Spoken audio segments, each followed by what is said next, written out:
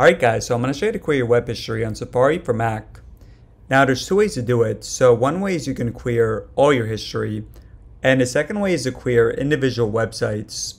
Alright, so what you do for this is in the top left corner, so of course you go into Safari, but then in the top left corner, you're going to press on Safari, and then go down to Clear History. Alright, so from here, this is all of your web history, and it notes that it's also going to remove cookies and other website data. And it also mentions that if you're signed into your iCloud, then it's going to remove the history across your devices. So just for example, if you have an iPhone, then the history for Safari on that is also going to be deleted. So you can change this right here from the past hour to today to all time. I'm just going to do the past hour, and it's going to press clear history.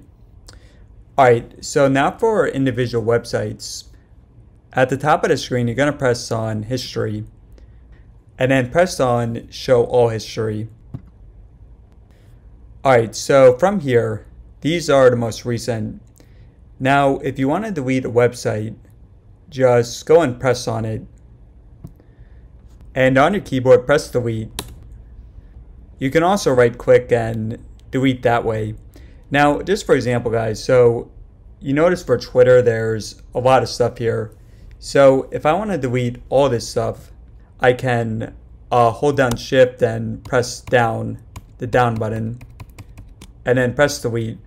Or even better, in the top right just search for Twitter, just to make sure. So we have some entries here from end of May, so if we want to delete all this, just press delete and just close out of that. But hey guys, that's all there is to it. So hopefully this helped out.